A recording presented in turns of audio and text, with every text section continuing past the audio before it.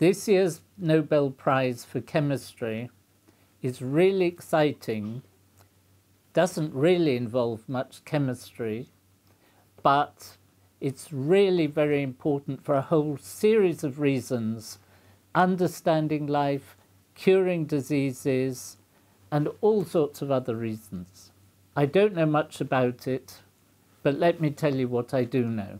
The prize was shared by 3 people, half to an American scientist, David Baker at University of Washington, and the other half to 2 computer scientists, Sir Demis Hassabis and John Jumper, both at Google DeepMind. The prize is to do with the structure of proteins, the biological molecules that you find everywhere in all organisms, and these are the molecules that are encoded by DNA. So for the first time, I've been able to wear my DNA tie. The problem with proteins, the intellectual problem, is that they consist of chains of so-called amino acids, some people call them amino acids, and there can be several hundred for a big protein. And these chains wrap up into a particular structure. Because there's so many of these amino acids, the number of possible shapes they can form is enormous. For a big one, it approaches the number of atoms in the universe, if not more. So the question is to try and understand why they form particular shapes. And the prizes have come in 2 different approaches to the same problem. David Baker has been using sophisticated deep learning software. Don't ask me details of what deep learning software is. Probably on Brady's computer file you can find out about that. I wanted to talk a little bit more about deep learning. But he's been using deep learning software to allow people to design a protein that will fold into a particular shape. And this is only for fairly small, short chains, like this one. What the DeepMind team has done is to solve the problem from the other end. Given a long sequence of amino acids, predict what shape that will fold into. They have used artificial intelligence, which I think is related to what Baker did, but a different computational approach. One of the things that has helped them is that every year, since I think about 1994, there has been a competition set by a number of universities in the United States working together, which names, I think, 100 proteins where the structure has been determined by very careful experiments with X-rays or electron microscopes, and has asked computer scientists to predict those shapes. And then after a certain period, from the beginning of the competition, people send in their entries and see how successful they can have been. Professor, why is it important to know how the proteins are folded up? Isn't it more important what they're made of and what's in them? The structure of the proteins is really important because without the structure, you cannot understand how they function and what they do. And in a body like yours or mine, there are millions, possibly even billions of proteins, and people can know their sequence, but without knowing their shape, they cannot necessarily even guess what the protein's function is within the body. Professor, does this feel like a chemistry Nobel Prize to you? I know the physics prize was very computery, so was the chemistry one this year. Like, how do you feel about this? Well, I think because the problem is so important, I feel fine. I mean, everybody in science use computers in some ways, And the fact that this uses artificial intelligence doesn't worry me. But you have to imagine that for what DeepMind did, it's a bit like having the results of a whole series of games or matches of the same game, like chess matches, and then working out what the rules are from those matches, and then applying those rules to new games.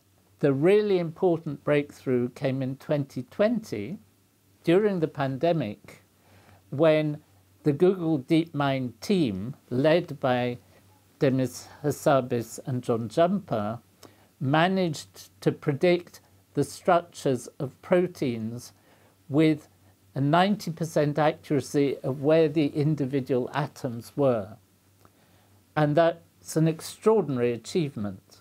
Since then, something like 2 million people have used their software, and the number of structures of proteins that people understand has gone up by about a factor of 1,000. So from 200,000 proteins to 200 million proteins. Their program, which is called AlphaFold, is not perfect because it builds on a database of the proteins that have already been characterized, but it's pretty good. And as they get more and more experimental data, then you'll be able to improve it. But the important thing is that now people, in a really quite short time, can get a good idea of the structure of a particular protein without having to do these very long experiments. And even if sometimes they're a bit wrong, they're much better off than they would have been before, when you had to grow crystals, do X-ray crystallography and so on, which could take years. Determining the structure of hemoglobin, which was one of the first proteins to be characterized, took 33 years for just one molecule.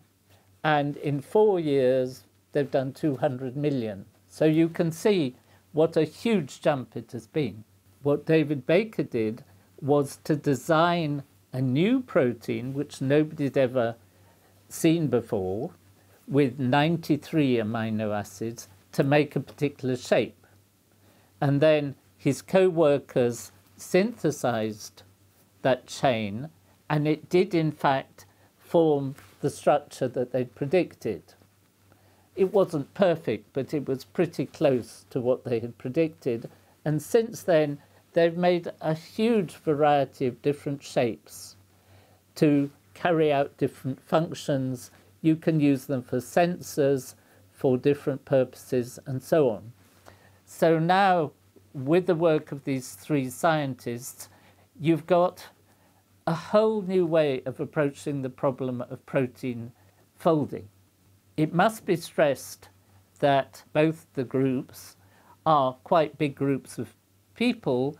I think the DeepMind team, I didn't count the number of people on their video that they have about it, but there are probably 20 or 30 people on the team, and David Baker has a big lab and some spin-out companies as well, but they represent the people who have made this achievement, and it's fantastic. Demis Hassabis, who led the DeepMind team and who founded Google DeepMind, says that he has two ambitions. One is to solve the problem of intelligence, and then to use that to solve everything else. So they're working on all sorts of other areas: weather prediction, playing games like chess or Go. But I think really the important message is that new computer approaches can sometimes solve problems that scientists have struggled with for more than half a century.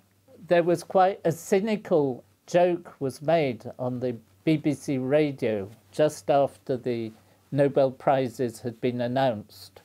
AI winning physics and then AI winning chemistry. And the professor who was talking suggested that perhaps AI had made the nominations as well and decided they would win the Nobel Prize. But I don't think that's true.